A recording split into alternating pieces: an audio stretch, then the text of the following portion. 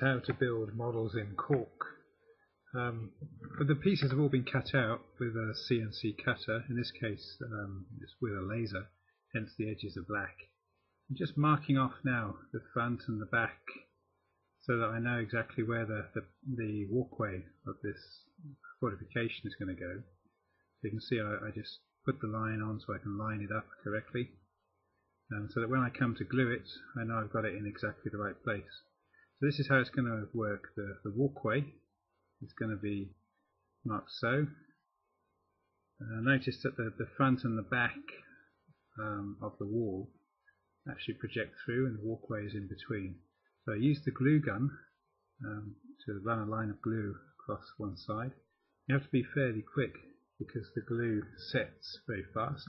So you want to press it down firmly as soon as you've got it in place before the glue actually dries.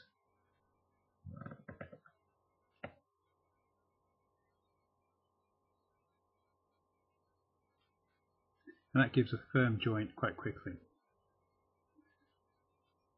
Okay, next I'm going to put the front on one of those pieces on that part of the wall, again quickly using the glue gun. It's good quality glue. I have tried some cheaper glues but they just don't work, so it's worth spending a bit of money on the right glue for your glue gun. Just press that into place, it quickly adheres.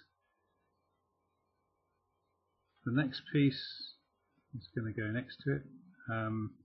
It's a small piece, it changes direction, but the difficulty is keeping it in place.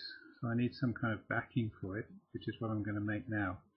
So it has to be the same width as the piece above. So I just mark it off, just trace it through, so it's exactly the same width. Cut it with a craft knife.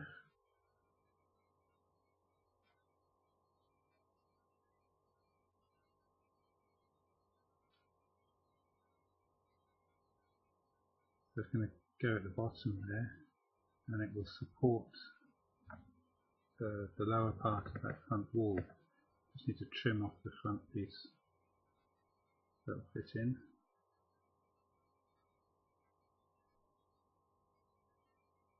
Okay, well that fits. So I can get on with the gluing.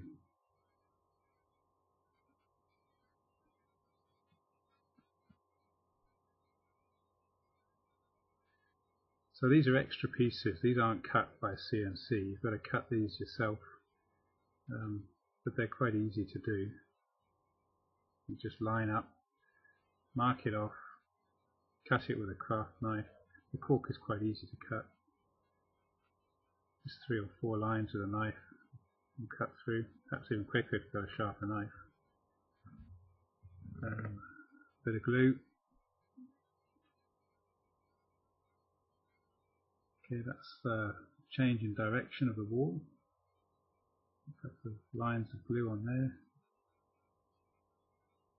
Sometimes the glue gets a bit stringy, but you can just pull the strings off.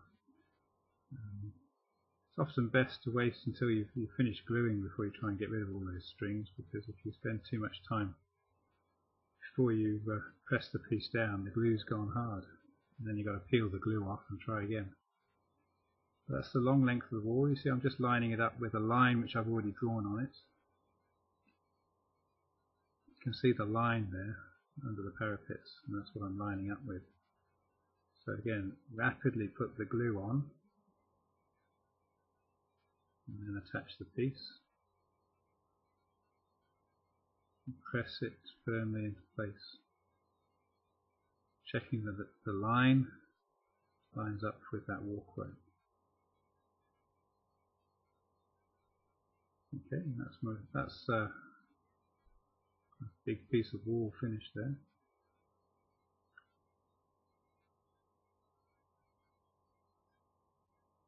Now I'm going to join this longer piece of wall to a shorter piece, and there's a step between the two, so I'm actually marking out that step and cutting it out of cork. And I'm going to glue it to one side of the wall like that, and then the other piece will fit on top, so it'll actually form a step and be useful for joining the two pieces of wall together. Again, this is an extra piece that needs cutting. It hasn't been cut by the CNC. These little pieces are not worth bothering about with the CNC. It'll take a while to sort of draw them up, work out exactly the size we need. It's a lot easier to mark them as we're building the model.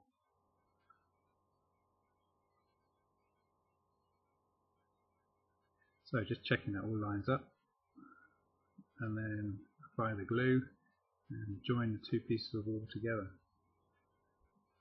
So there are a few things like steps and reinforcements that will need to be cut as you go along, as you create these models. Corner gussets and things like that also need to be made.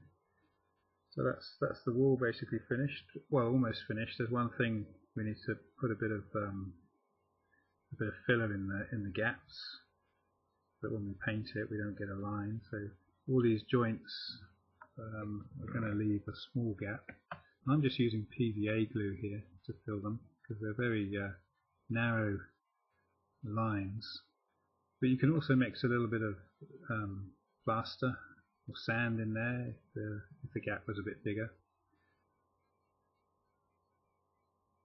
Even sawdust, because it's a fine sort of ground sawdust, would work quite well.